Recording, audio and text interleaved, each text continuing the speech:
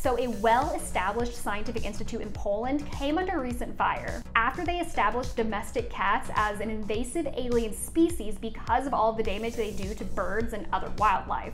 And for obvious reasons, a lot of people didn't like it. I love cats, but this isn't surprising to me. We all know if cats were like 30 pounds heavier, most would not think twice about hunting us. When I had a cat, we would let him outside, and one day he ran over to the next door neighbor's house and ate their Easter chicks while the kids were playing with them.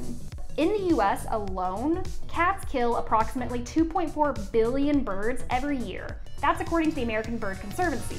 Anyways, this reminded me of a story that I would love to discuss about the legend of Tibbles the Cat. Way back in the day, lighthouse keeper David Lyle brought his trusted companion Tibbles to Stevens Island off the coast of New Zealand. That's kind of sweet. Being a lighthouse keeper is really lonely, and this guy wanted a companion. Legend has it, after establishing themselves on the island, Tibbles did what most cats do and started bringing home a lot of dead animals. And because of his reported interest in natural history, David Lyle could name any animal Tibbles brought home. But one day, Tibbles brought home this tiny flightless bird, and Lyle was like, never seen this one before. So he did the totally normal thing and boxed it up, shipped it to some bird experts, who also had never seen this bird before and agreed that it was a new species of wren. But Tibbles had one more surprise: kittens.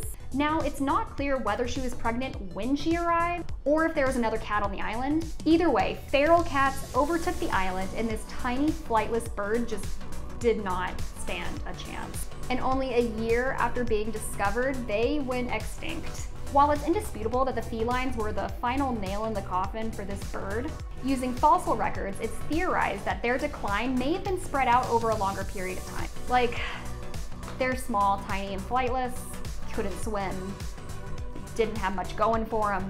So most had already been wiped out by other predators, and a few had migrated to Stevens Island during the last glaciation. But when the ice melted and sea level rose, the isolated landmass became a safe haven with no natural predators for the remaining population. That is, until Tibbles arrived.